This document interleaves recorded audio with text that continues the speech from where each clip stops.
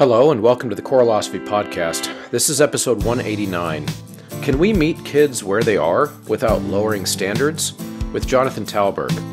Recently, a Facebook post dialogue of sorts went viral amongst music educators between Juilliard professor Jeffrey Keyser and James Falzone. Professor Keyser made a relatively short post related to the problems he is seeing in his teaching position related to reliability and accountability for students. It resonated with thousands of people as it got shared and discussed, but for some, it kind of had a kids these days grouchy feeling to it, so not everyone responded sympathetically. Enter James Falzone to this conversation. He crafted an essay encouraging a much more introspective approach to the very real issue that Professor Keyser was speaking to. That's where this episode comes in. I was clued into this discourse when I saw it shared by this week's guest, Dr. Jonathan Talberg. Jonathan has decades of experience and reputation teaching at the post-secondary level with great choirs and excellent quality of work that he asked from his students. So I asked him to join me to parse out some nuance in this discussion. We wrestle with questions about tough love and holding students accountable. How do these ideas mesh with this generation of students and their changing needs, values, and sensibilities? And maybe most importantly, how do we navigate all of this while not lowering our academic standards? So tune in and have your thinking stimulated and challenged. Then weigh in yourself on Facebook in the Choralosophers group or over on choralosophy.substack.com. I'm excited to tell you about Ludus.com, a new platform designed for the performing arts by people from the arts. With Ludus, you'll have access to a friendly, knowledgeable customer success team that's available when you need them. And the best part, there are no setup costs, contracts, or hidden fees. It's 100% free to your program, so why not give it a try and see how Ludus can help you streamline your operations and put the focus back on your passion for the arts. Choralosophy listeners can go to ludus.com/choralosophy for an upgrade for free to their marketing suite. I am really excited to announce, after many requests, there is now a Choralosophy merch store. All you need to do is go to the website, choralosophy.com, look for the shop button in the top. You can find Literacy is Equity shirts and sweatshirts and signs for your room. You can find the Thank You for Your Mistake signs, which I love to put on the wall of a classroom, as well as a variety of other show designs. And you can sport your Choralosopher status by going to choralosophy.com/shop and checking out the store there.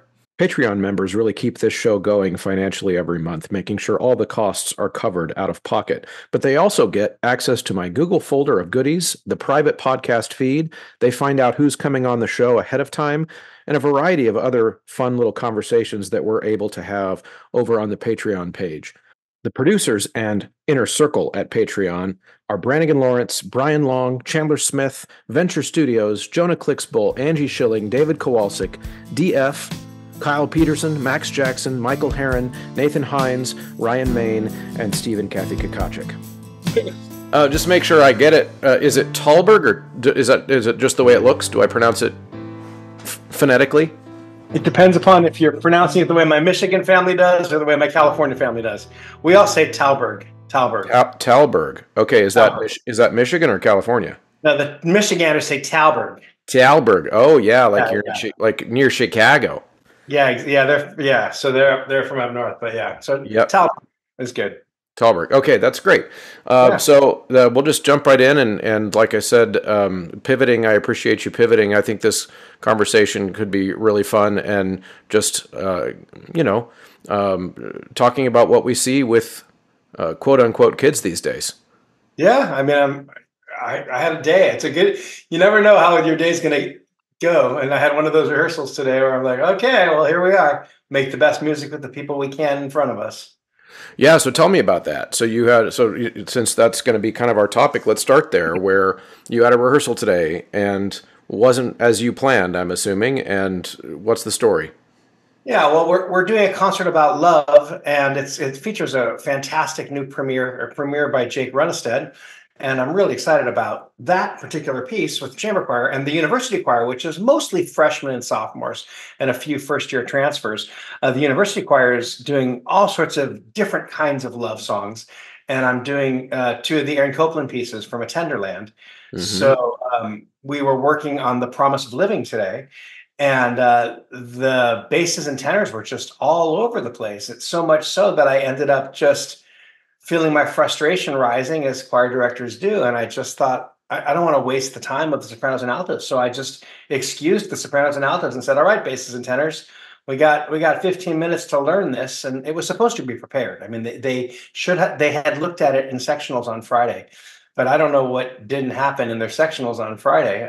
They came in and they just didn't know it. And so I thought, I can get upset about this, or I can circle them around the piano and we can spend 15 minutes working on it. And I did that. And at the end of that time, I said, okay, well, just so you guys know, I'm going to hear this in trios because it's a TBB section. I said, I'll hear this in trios on Thursday and be ready. Yeah. So, a little accountability is really helpful, I think. Oh, for sure, for sure. So before we continue to explore this, I would like for you to, since we're still kind of getting the audience acclimated to this idea that we're going to talk about kind of thoughts about academic accountability, ways that has changed, or has it, over the last generation, right? We can kind of hash out some of those ideas. Before we get into that, though, where do you teach so that the audience has that frame of reference, that they know that I teach high school, you teach at the college level? Tell us where you are and what's the name of your school, all that stuff. Okay, so I have been for 24 years the director of choral activities at California State University, Long Beach. Mm-hmm. Before that, I was at the University of Cincinnati as a graduate assistant for 4 years.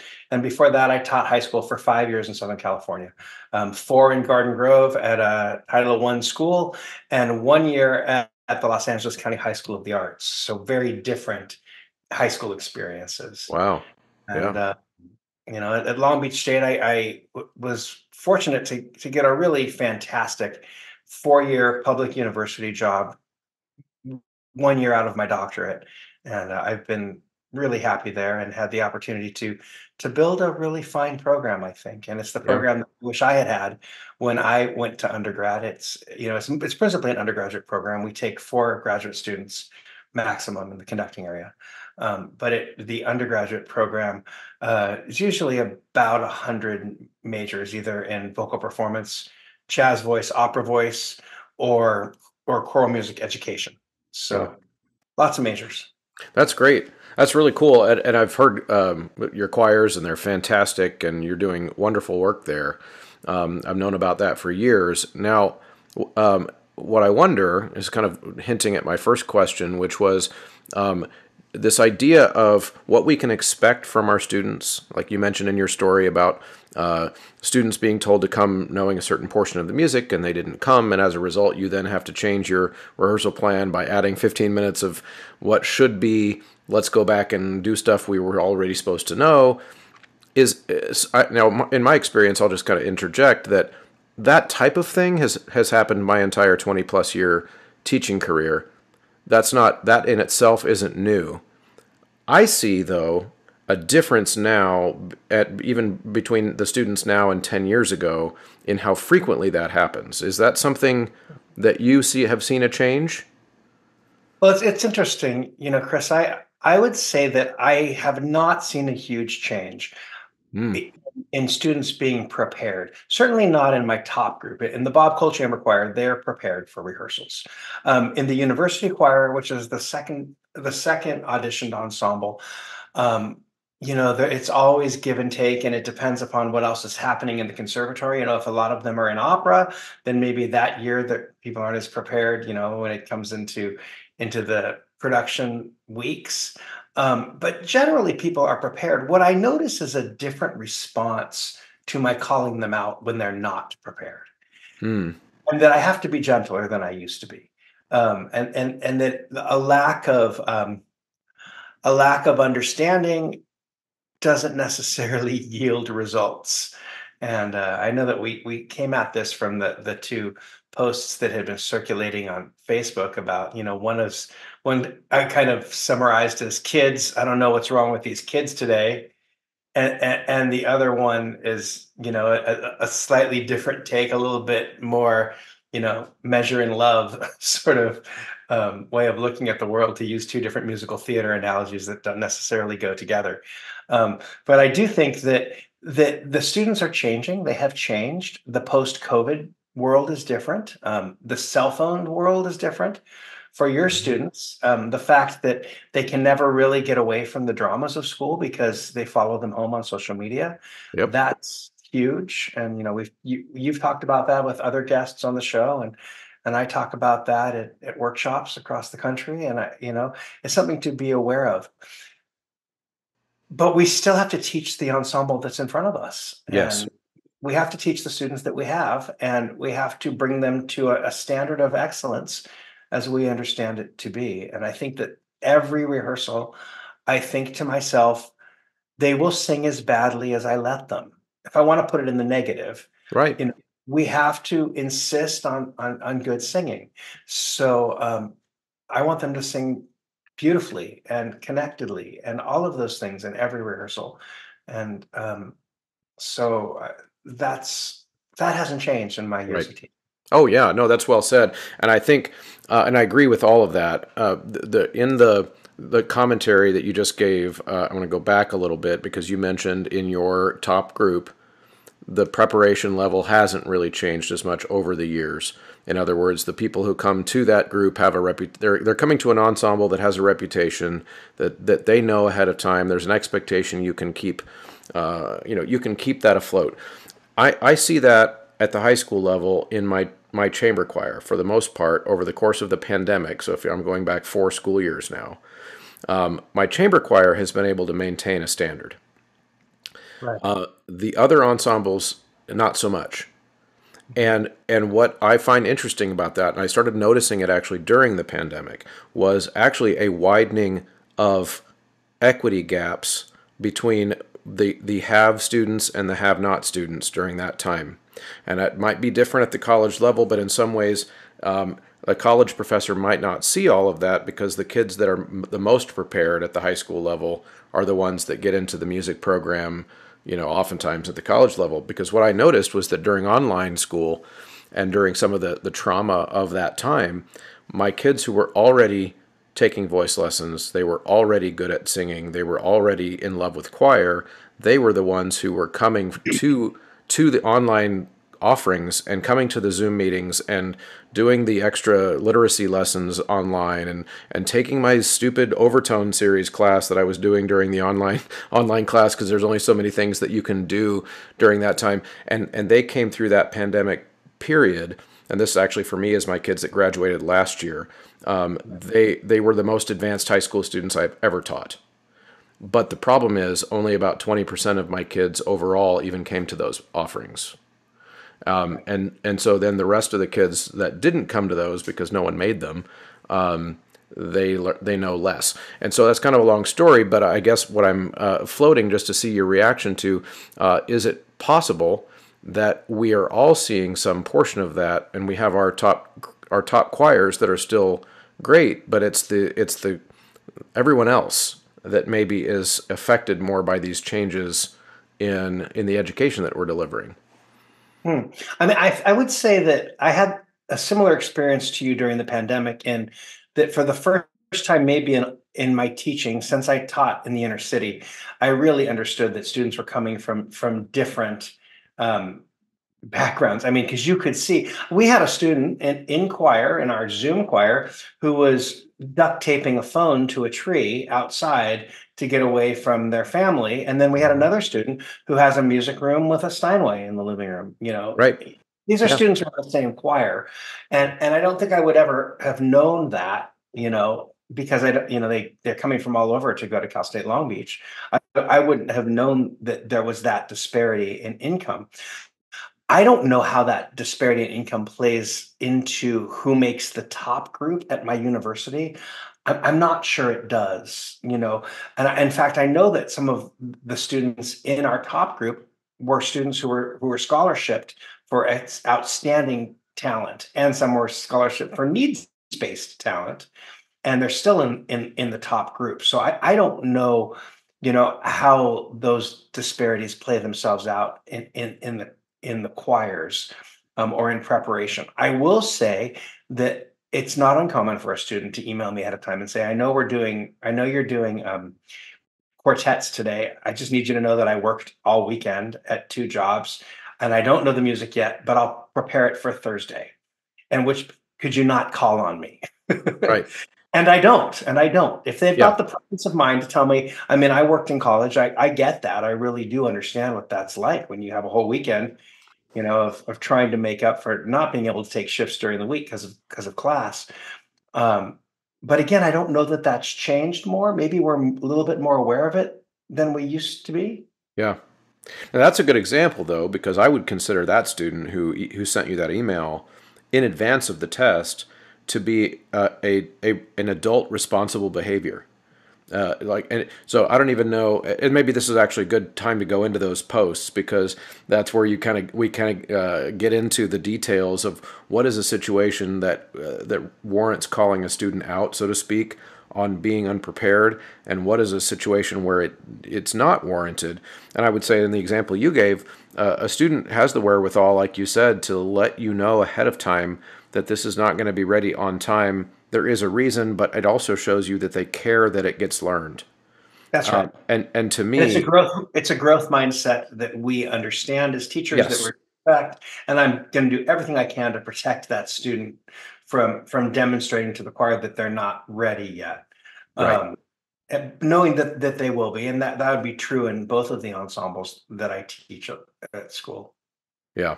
Yeah. We would never, I don't think we as educators would ever want to punish a kid for that, for essentially for doing the wrong thing. And that's true for parents too. We don't want to punish our kid when they do the right thing. Right. And because that sends some very conflicted messages. Okay, let me get us into these posts here. So this will just take a second, because I want to make sure that Right. everybody who's listening, even if they if they're not Facebook trolls, will know exactly what we're talking about. So there was a hubbub on Facebook, and I saw that you had posted about it. So that's one of the reasons I asked to talk with you about it. I thought it'd be good to bounce these ideas around with you. There was first a post by a person named Jeffrey Keyser, and he is a teacher, I understand, at Juilliard. Right. He Teaches, teaches jazz piano. say again, He teaches jazz piano, jazz and he's piano. a world-class artist, Yeah. Mm-hmm. top of Yeah. the field kind of jazz pianist. Yep. Yeah, that's great. And I'm going to read a portion of this post, so that the listening audience that doesn't read can have some context. I teach at one of the preeminent, hardest to get into music schools in the world, with supposedly the cream of the crop of music students intent on having a career in music when they graduate. Yet, they can't be bothered to show up on time for a 9:30 a.m. class. Nothing but lame excuses. The trains were messed up. Was up hanging at Smalls until 3 a.m. My heater is broken, ad nauseum. And when they do show up a half hour late, if at all, they haven't practiced and are unprepared. So I ask you students, how do you expect to have a career when you graduate if you can't get up in the morning? How are you going to make a 6 a.m. lobby call on tour to get to the airport for an 8 a.m. flight? And it goes on to kind of list some of these, and also goes on later to lament the everybody gets an A culture that we've kind of moved ourselves into. And at the end, he says, get your act together and practice your assignments, do the work, and show up. So it's, there's a little bit of a old man, stay off my lawn kind of or get off my lawn kind of a vibe to the language of the post. I will put the whole thing in the show notes so that people can see it and read on their own. Now, the thing that I was interested in is that outside of the tone, I think he makes some really, really important points. Yet there was a rebuttal that comes later that we can talk about. But what was your initial reaction to that post? How did you interpret it?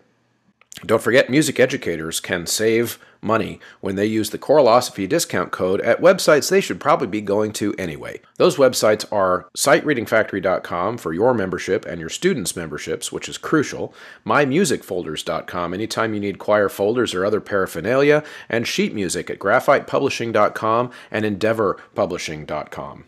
So my initial reaction was that we all want our students to be responsible musicians and teachers. If we're talking about a university or Juilliard, we're training students, both at my school and at most music schools, to do one of two things for the most part: to be professional musicians or to be professional teachers. And professionals show up on time.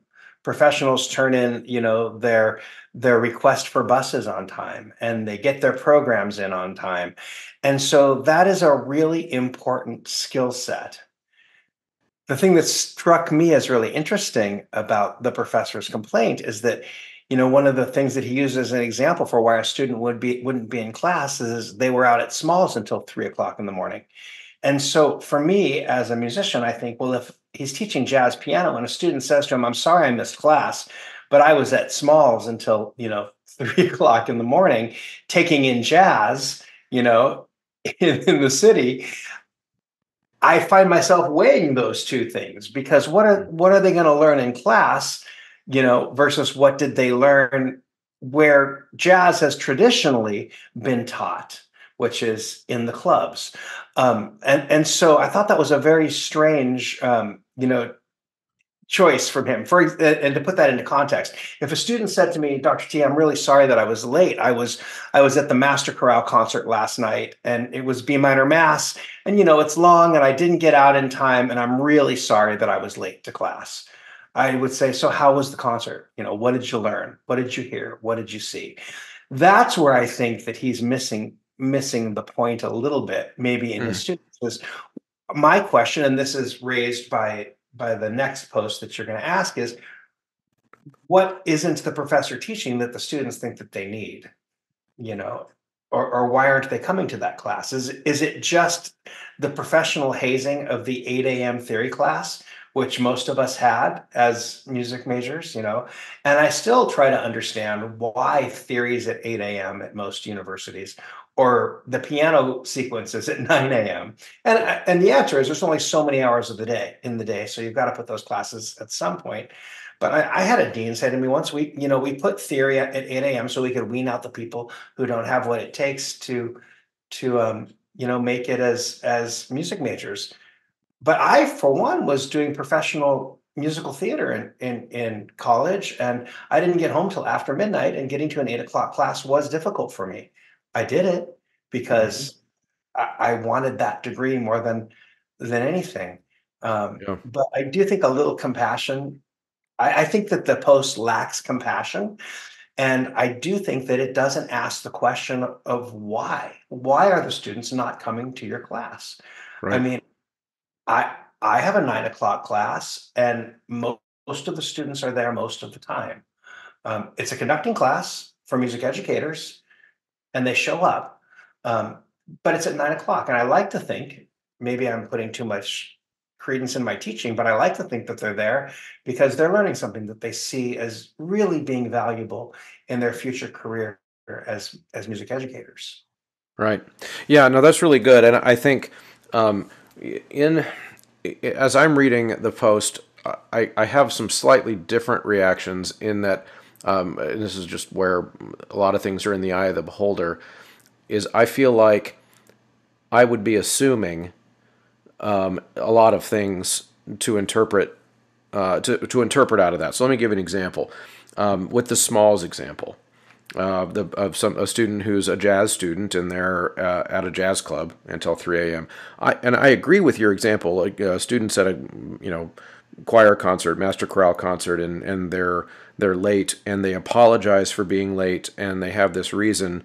That to me is a very different scenario than what is possibly being described here, because it seems like he's kind of fed up with something that's happening regularly, versus a kid who is habitually staying up till 3 a.m. and missing class in the morning. I don't know that those two things are the same. So, for example, I think even if a student is up until 3 a.m. at a jazz club and they're a jazz student, at some point they do kind of have to make a decision. Am I a jazz student or am I a jazz consumer? Because the class is important. And now the point you make about asking himself why it is that they're missing, and what is he possibly not teaching to inspire the kids to come? I think that's a valid question, because I think that's true that should be something we ask. Every teacher should ask themselves that. about every class that we take. Are we providing value for our students? And so it's just an interesting thing. I do want to ask your opinion about the other part towards the end of his post, and this is still Jeffrey Keyser's post. The culture of everybody gets an A. Everybody gets a medal, regardless of students' blatant disrespect for their lesson plans and their teachers, etc. So again, I think there's a valid criticism there.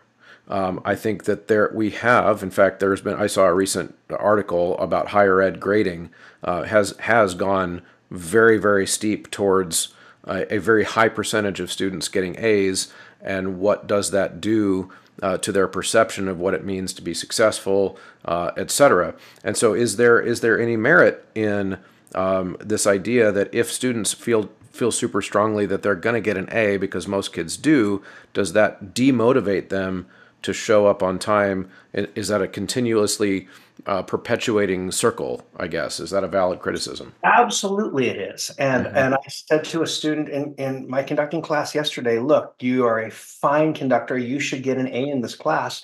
But if you continue on this trajectory of tardies, you'll be lucky to get out of this class with a C, because the syllabus clearly states, that coming in 15 minutes late in class will take off X amount of points. And so I think that it's imperative. But what I would say is that I can have a conversation with a student and say, you're talented, you're hardworking. I know there's a lot going on in your life, but we have a contract between you and me that says you will do this and I will do this to disseminate this information and for you to learn this information. And if you don't do these things, then the only way that I have to show that you didn't keep up your part of the contract is with a grade. And I actually have given, I was complaining about this to a colleague, I have given more C's in choir since the pandemic than I have ever given. And it's not a lack of grace. It's a real emphasis on honesty and saying to students, look, you can't miss 7 rehearsals in a choir and get an A in this choir. It's not going to work that way. Yeah, no, you're exactly right. And so I guess what I'm really curious about is the people who reacted negatively to that post. I wonder what it is exactly that we're reacting negatively to, other than you mentioned the kind of the disagreement about how to interpret the Smalls Jazz Club question. I feel like it's kind of mostly just tone. In other words, I think it's a combination of tone. Like you said, there was an awful lot of "kid, get off of my lawn" sort of feeling on it. Yep. If you want to do what I do, you have to be better. And I understand that here is a guy at the top of his profession teaching at the most recognizable named music school in the world. And there's a lot of, automatically I respect people who are teachers at Juilliard, because we know that they're all fine artists. But we don't know that they're all fine teachers. For sure. And that's what the rebuttal said. And so I think that part of the outrage, and I have friends on all sides of all issues. I think part of the outrage was just the lack of self-reflection. It was completely the kids' fault. They don't come to class, they don't practice, they don't study. No wondering why are they not coming to class? What's getting in the way of their practicing? Why aren't they studying? And to bring it back to what I was saying at the beginning of this, I could have yelled at my basses and tenors today in rehearsal. That would have done nothing. So instead, we made a solution and we spent 15 minutes learning notes. I don't like to plunk notes. I'm a college music, professor. So for all those who think that we have it made and we never have to sit behind the piano and play out parts, that's just not the way it is, at least not at most music schools. Right. Today was a example of that. And it was a humbling moment for me, that because Aaron Copland's not really all that hard to sing, but my guys just couldn't do it today. And so instead of screaming at them, I said, circle the piano and let's get to work. And I think that was what people were upset about, Chris, was that there wasn't a sense in that original post of, what do we do about this? It was just yelling at the kids. You want this career? Well, you better learn how to be professional. Well, how do we teach them to be professional? Yeah. I have a student who has a really hard time making it to class on time. And I happen to know that his hero in the whole world is one of my colleagues in the choral conducting field. Well, I was at ACDA last year, and I had my colleague record a video for him to say, hey, just get to class on time. It'll change everything in your life. And I sent it to the student from ACDA. And guess what? It made a difference. In his case, it really did make a difference because, my friend started with, hey, Dr. Talberg tells me you're a wonderful musician. You're a great singer. Your voice is beautiful. You love making music with your friends. The next step for you is to get the professionalism, going. And some of our students just don't necessarily know what that is. Yeah. And I think that's true at Juilliard too. I think it's true at Juilliard, it's true at Eastman, it's true at Cincinnati. Yeah. I taught freshmen at Cincinnati, and we had to have the conversation about getting to class on time. And these were kids at a conservatory, at a real conservatory. Yeah. No, I think you're right. I think there's a certain aspect that where if kids don't know, kids of any age, even young adult kids, don't know how to do the thing, whatever fill in the blank thing is, it is the responsibility of the teacher to figure out what do I do next with these kids where they are. And I think there is a certain aspect in, especially at elite collegiate type programs, of it's not my job to teach you to do the thing. It's your job to get yourself to this level so that I can then do what I do. Right, so there that does exist. I wonder though, and I want to actually go back to your tenors and basses in your story to see what you think about this. So, in that scenario, yes, of course, yelling at them would do no good. But is there the concern that if they get through that rehearsal scot-free, so to speak, without any kind of admonishment at all, that behavior just continues? Yes, absolutely, and that's why I told them I'd hear them sing this trio section in trios, right? What happens if they don't know it at that test? Then they have demonstrated in front of 55 of their collegiate colleagues that they didn't do their homework. Right, and then that embarrassment takes care of it for you, and you don't have to yell at them for it. I won't yell. I'll just say, "Okay, next, please." Right. Yep, and then that peer pressure kicks in. Yeah, I do similar things. I'll share a story of my own. So we have our state, large ensemble festival coming up here in Missouri in just a little while, a couple weeks actually. And my chamber choir has a monumental load on their plate for that event, because the way our program works is the upper level kids perform all of the kids' music in addition to their own, because we essentially I insert them as ringers in with the younger kids for those events, so that they have that leadership and those more mature voices around them, and all of that. So they not only have to learn their repertoire for the event, but they learn two other choirs' repertoire as well. And so it's a lot, and I'm understanding of that. But we also had a certain sequence of notes and rhythms, and actually we're doing the Eric Whitaker with the Lily, which was super, super popular. Everybody did it 15 years ago, but it's not as common anymore. So the kids these days have no idea what that song is. It's pretty hard. And my sopranos are struggling with the rhythms, right? And we've gone several weeks into it where the instruction has been, at the next rehearsal, we need to know how to sing this. And that in that group, I'm able to have that kind of send that expectation home. And we came back the next rehearsal, and we had no idea what was going on. Like it was still equally as wrong as it was the week before. So what I did, and I'm not a yeller, right? It's just not part of my personality. So they're not going to get like a Coach Muntz explosion kind of a podium stomping kind of thing for me. It's just not part of my personality. But instead, what I did was very similar to your idea. What I do in that situation is I make them go stand in mixed quartets around the room. So that they're completely separated from anyone in their section, and we work those parts for a very similar reason. And then sometimes we'll go around, this quartet, it's your turn to sing it, this quartet, it's your turn, and then suddenly they're one on a part. And it does the same thing. It exposes them to the reality that they are not prepared. But what I see with kids these days, air quotes, is that even if I don't yell, simply exposing to themselves their lack of preparation is sometimes off-putting to them. In other words, I do see more and more kids expecting to just be told that they're awesome.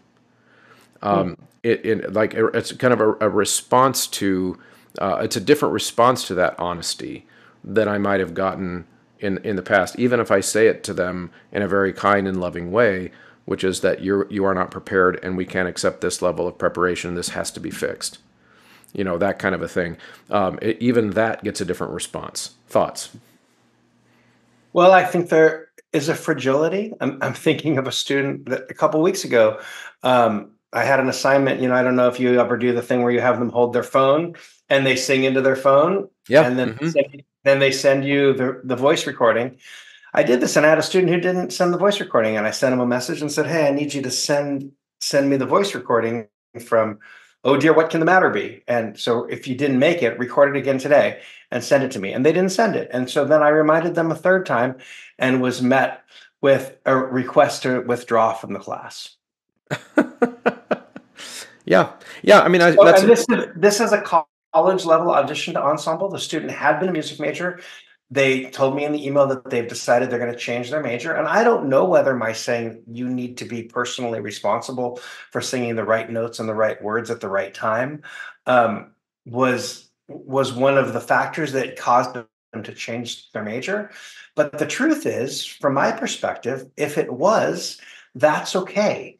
I yes. hope they'll keep singing. I hope they'll join a choir that maybe doesn't have the same standards of excellence and personal responsibility.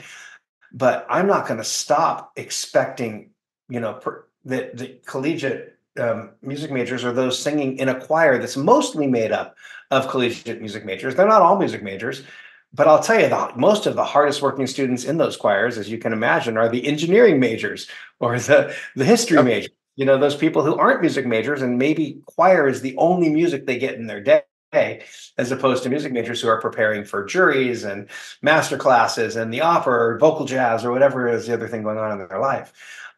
So to answer your question, Chris, yes, they are more fragile. Do Yeah. I see them as being more fragile? Yes, I do. Mhm. Has it changed the way I teach? Yes, it has. Has it lowered my standards of what makes for excellent singing? No, it hasn't.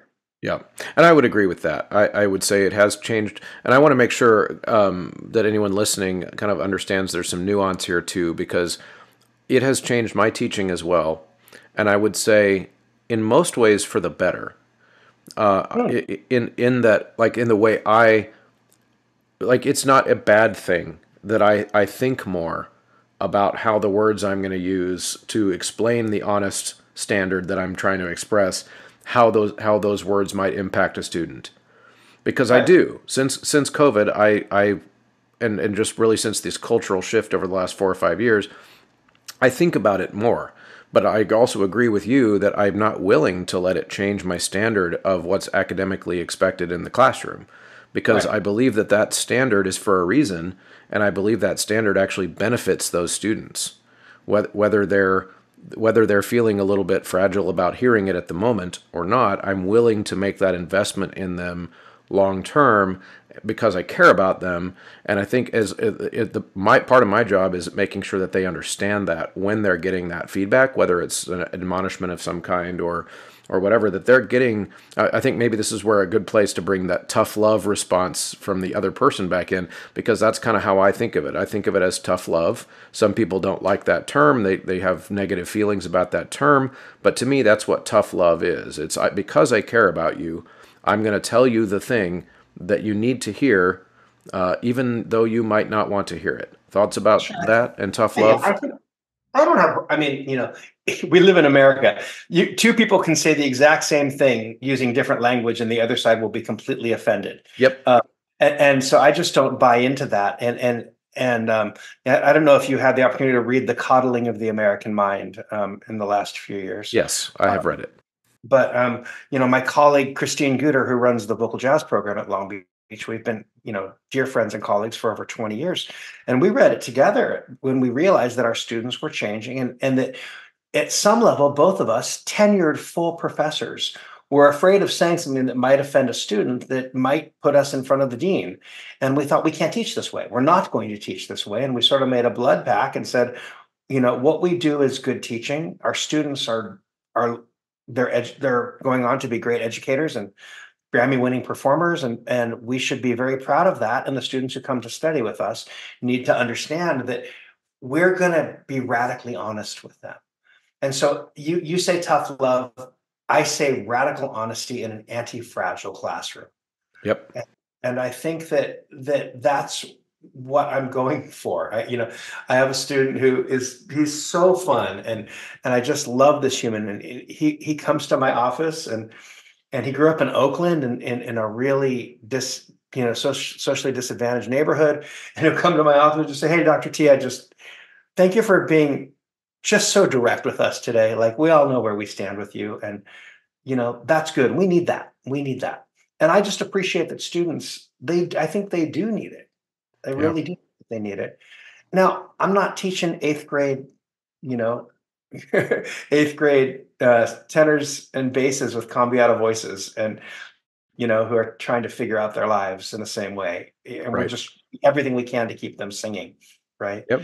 But I do think that what I would give the professor at Juilliard is, he is right to say, you should come to class on time. You should do your homework. You should prepare for your lessons, right? I mean, I heard you do a thing recently where you said, it took you a couple of years to get, I don't remember which podcast it was, Chris, but you were talking about, yourself as a voice student, and I was that way too. I mean, I was a music ed major, and I didn't put the time into the studio that I should have. And one of my piano teachers said to me, if you actually practiced, you'd be good. Mm-hmm. Yeah. Yeah. And I thought, but if I practiced, I would have to practice, Yeah. and piano wasn't my principal instrument at that point. It was voice, but I do think that those things haven't changed. It's just the language that he used. Yeah. And the lack of reflection, as we talked about before. Yeah, exactly. And I think, and in this, there's a response here I'd like to jump into now, and I don't know if I'm going to pronounce this correctly, but James Falzone or Falzoni, if he kind of does the American Italian thing, I'm not sure. It posted quite a bit longer response than the original post, and in some ways, and I'll post this one as well in the show notes. In some ways, it reads as a criticism. I have to say, I did read a lot also of assumptions in it of what the original post meant. In other words, I did see what I felt like was a lot of projecting of thoughts onto Mr. Keyser's post, which was very short and had some very concrete sets of criticisms in it. But then he goes on to add a lot of things. So let me just kind of skim a little bit of it here for the listening audience. This is a response to the recent post from pianist Jeffrey Keyser and his experience with students at Juilliard, where he teaches jazz. The original has been shared 800 times, so James seemed to have, responding to what seemed to be a popular post. And James says, "I've been teaching in higher education for 22 years, and the last 8 years I've been involved in leadership positions, first as chair of music department and now a dean." And then I'm skipping down, but something about the tone and lament, and even more concerning the disrespectful comments that have ensued from others about kids today, has him flummoxed or concerned. And so then he goes on to write all of these posts, which kind of supports my thought as I was giving before about, I think it's the tone largely that people are reacting to here. But I want to skip down to some of the key points, and then we can talk about them.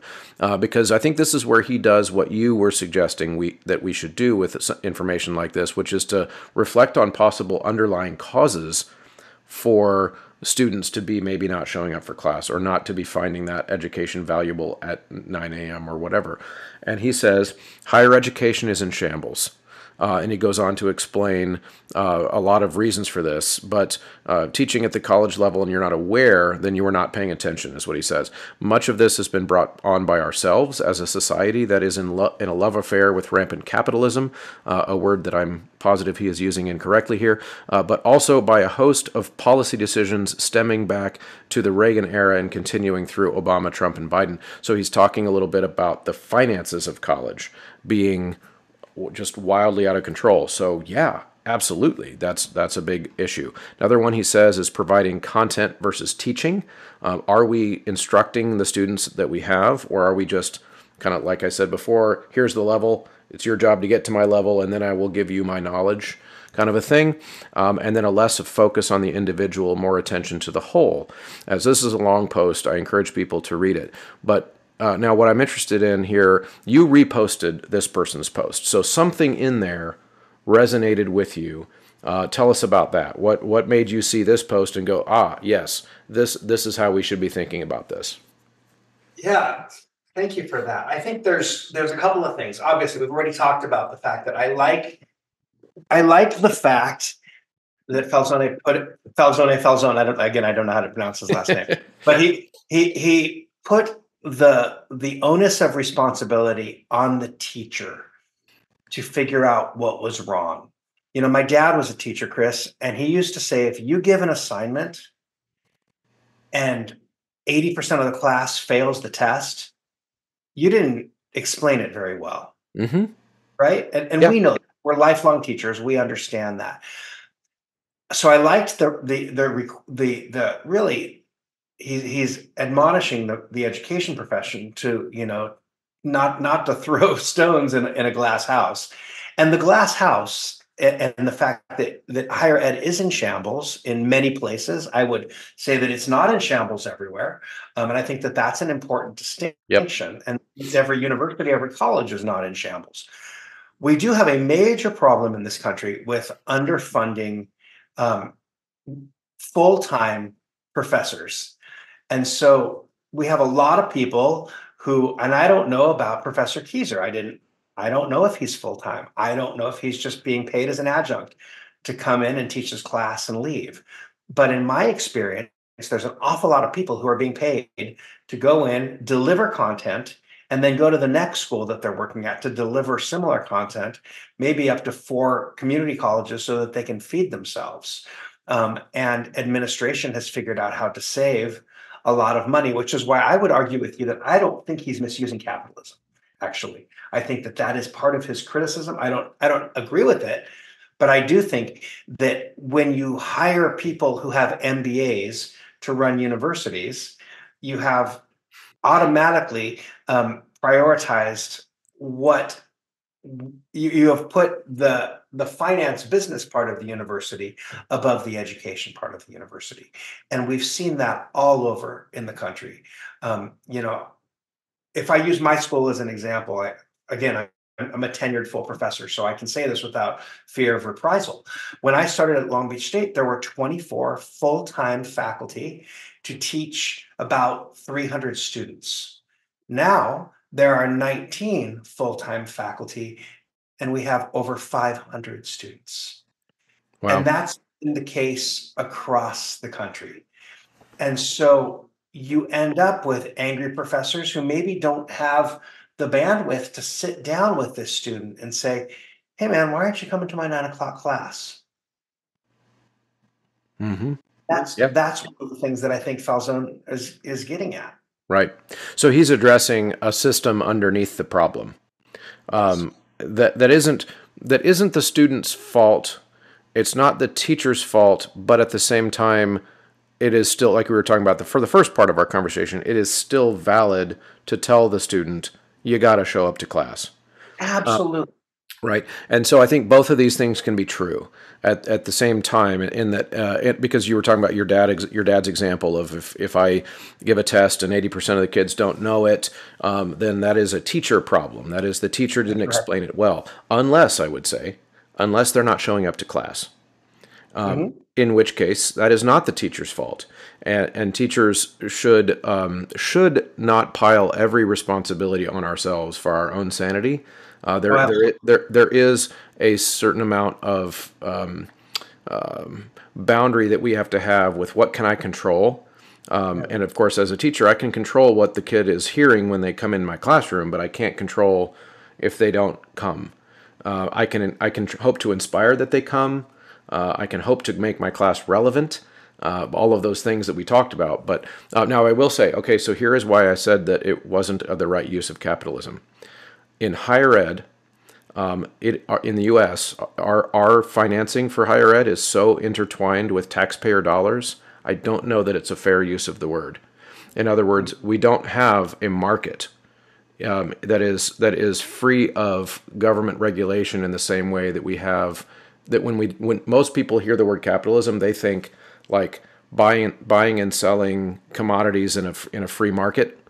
And we in higher ed we don't have that. And I actually saw that in his post, which is why I kind of brushed it off as just a term that people throw, because he did, I think, correctly admonish presidents of multiple administrations and both parties in kind of getting us to where we're at right now with how expensive higher ed is, and it has a lot to do with how it's paid for. Right. And how it's paid for isn't really capitalism in that it's so wrapped up in government policy. And so sometimes and I think in the United States we get down in this rabbit hole a lot because we are a very much a mixed economy in the United States. We have capitalist aspects and we have very taxpayer funded regulated aspects as well. Thoughts about that? Or any of those things? I just said a lot of things. I mean, you bring up a really good point, and I would say you're right. I mean, you're talking I think every school in the country except for Hillsdale, which is a small college in the South, takes federal money. Mm-hmm. Every university, and certainly my school, which is it's a campus of the largest university in the world. One campus and one of the largest. 3 campuses of that largest university in the world. We are really reliant on state support and on federal dollars. But at the same time, our percentage of state support has really dropped in California compared to where it was when I was a student. Right. And so along with all of, higher ed, I think that, there's just a lot more administrators and a lot fewer teachers. And I don't know whether that's something that Dean Falzone is working on at his institution. I mean, I hope that he's aware that every time you hire a second vice president in charge of Title 26, Right. that it's a professor that you're not hiring. Yep. But certainly we see that at the Cal State. Yeah. No, and I'm so glad you brought that up because when we're talking about how expensive higher ed has become, and this is hard for people to wrap their minds around, but part of that is that when the government gives you money, things cost more. And that's exactly, you just nailed it on the head, which is we depend on this money for our university, but the problem is when they give us the money, it comes with strings. And one of those strings is you now have to have all these departments of all these compliance things with all these things that you're now beholden to, which means more administrators, more pencil pushers, more offices of XYZ, because they have to meet the standard that comes with the money. And so then in the political conversation, all we ever have is, well, they just need to give us more money. And we don't ever talk about whether or not we're spending the money in a way that is efficient. And of course, in the higher ed, in particular, over the last 10 years, we've exploded how much we're spending outside of the higher ed classroom on other things on campus. Is that something you're seeing too? And well, I mean, the only thing that I have seen as an explosion is that we are hiring many more counselors. And I would say that we desperately need them. And I'm talking about mental health counselors. Oh, we do need them. Yeah. As we've talked about, something, and that actually is one of the reasons that the Cal State faculty did a strike. It was a short strike, but it was in order to increase the counselor to student ratio on campus. I mean, I think it's just been a slow creep of administration, and it's funny because at the department level, we still have, the same people in the main office as we've always had, even though we're serving, an extra 200 students from when I was hired a quarter of a century ago. The creep, the administrative creep is at in the upper suites so often. Mm-hmm. Yeah, that's really well said, and I agree. And that's kind of when I say outside of the classroom, that's kind of what I mean. Just like things that don't directly relate to teacher pay, teacher resources to teach the class, educational experiences directly that go towards Right. students. Tours, accompanists, Yeah, oh, sure, um, yeah. all that Hmm. sort of thing. Coaching hours, the things that would make a real difference in the students' lives, Yep. in all of Yep. these institutions. Because oftentimes the strings attached to that money don't require those things. Strangely, they're because they come from. That's the thing people forget about is that all the money. If you're talking about government should spend money on something, you're talking about a politician.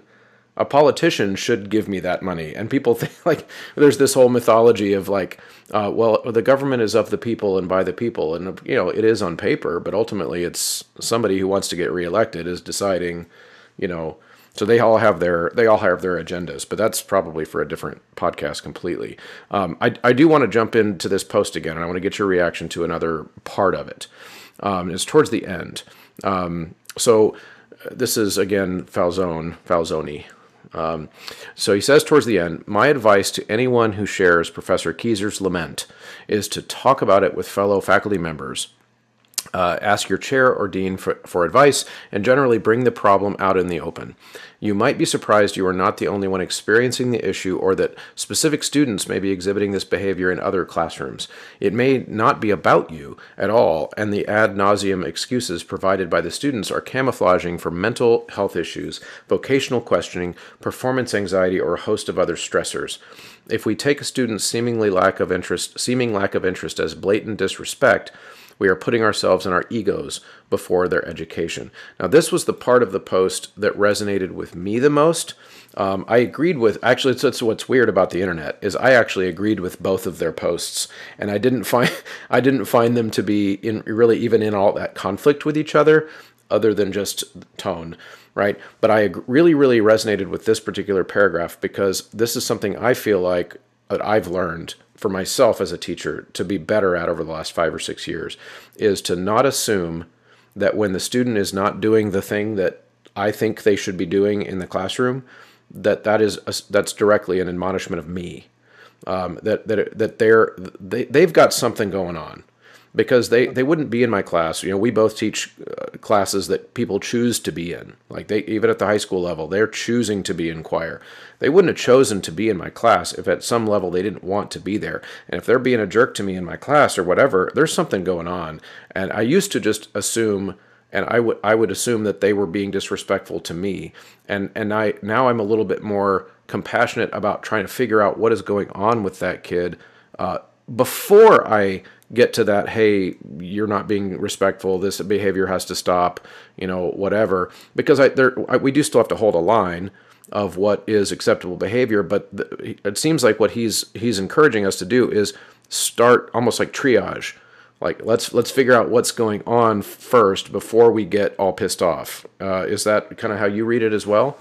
I think you nailed it. And I think when you talk about the way that you have grown, that's a growth mindset. And what you are exhibiting is good teacher evolving over a career. I think when we're all young, it's all about us when we first start teaching. Mm-hmm. It becomes all about them, and it's more all about them. I mean, the great Eve Ely used to ask the question, are we teaching music to people, or are we teaching people through music? Mm-hmm. And I think that that's true at every level. And if it's not true, and I'm talking Juilliard, Michigan, Cincinnati, Indiana also, then why are you teaching? If you think you're teaching music to people instead of teaching people through music, then you've missed the boat. And I think that that's what he's leaning into in that post. And I Yeah. think that's why it resonated with you so well. I mean, Chris, you're an open-minded guy, and you're thick-skinned, right? So you don't mind somebody saying, "Get your butt to class on time. My kids are there. I don't understand." Like, and I'm kind of that way too. I want, like I said, I want radical honesty. But I think that the second post has a lot more useful information for those of us who are educators than just being a scold for the kid who can't get to class on time. Yeah. Because we all have that kid. We Mm-hmm. all have that. And if we have a lot of those kids, then it's really our job to look inwards and to talk, like you said, talk to your colleagues. What are you doing? I mean, I just did a whole session in Washington on building, rebuilding, and maintaining your choral program. And we were just laughing about how it just cycles. Once you're in a job long enough, you're always rebuilding, you're always building, you're always maintaining, all at the same time. And I think that you have to look inwards to say, are things working? Are students coming to sing with me? Are they not coming to sing with me? You know, Yeah. um, Yeah. students don't flock to mediocrity. And Juilliard's an exception, right? Because students want to go there because it's the one music school. It's the only music school whose name they've known their whole life. Yeah, that's a good point. That's their recruiting aspect is quite a bit different. Just a quick little anecdote. I grew up working for a college and university admissions research firm. That was I started working in the mailroom for this company at age 14 because it was my dad's company. That was what he did for a living. And one of the things he used to try to explain to me is I would ask him. He had like probably 1,500 different college clients around the country, and I would ask him if the famous schools were his clients. Like, so do you have Harvard as a client, and do you have Yale as a client? And he would say no. And I would be like, oh, always disappointed. Why don't you have those schools? And he said they don't need help recruiting. They don't need help with how to reach students. Everybody knows who they are already. My clients are the schools that are trying to get their name out there, and you'd put Juilliard in that category of one that and it could be. This is again, I'm projecting and I'm making assumptions here, but it could be that if I'm teaching at a Juilliard, I would maybe struggle with that ego piece a little bit, not because I'm a bad person, but because I'm in this place where I've got a mythology built up around where I am, where they need to meet my standard. I'm not going to come to them. I meet they're here for to absorb my knowledge, and I might not mean to be that way, but I can imagine being that way if I taught there. I don't know. Thoughts about that? Well, I find myself going back to working at the Aspen Music Festival, and I was David Zinman's assistant, and he would be working at the American Academy of Conductors, and we had students who studied with a particular teacher at Juilliard who were so tight on the podium that they basically couldn't make music. And Zinman, who was a wonderful educator, but also could be very direct and he's major voice of the 20th century, would say to them, "Where is this tension coming from?" And I remember one of them saying, "Have you ever met my teacher?" And I do think that there is. I mean, if I'm not a composer, but if I was going to go study with John Carigliano, you would think I would do my homework right before I showed up, like Yeah. to stay with the Juilliard thing. Right. So I am sure that Keyser has a ego that is appropriate to the career that he's built for himself. Yeah. But that doesn't negate his responsibility to meet his students where they're at and take them to the next level. And I think that's, again, what people were upset about. That's a really good summary. That's a really good summary, and I think that's a really well said. What I'd like to do, because we've been at this for about an hour, so I'd like to wrap it up a little with some final thoughts.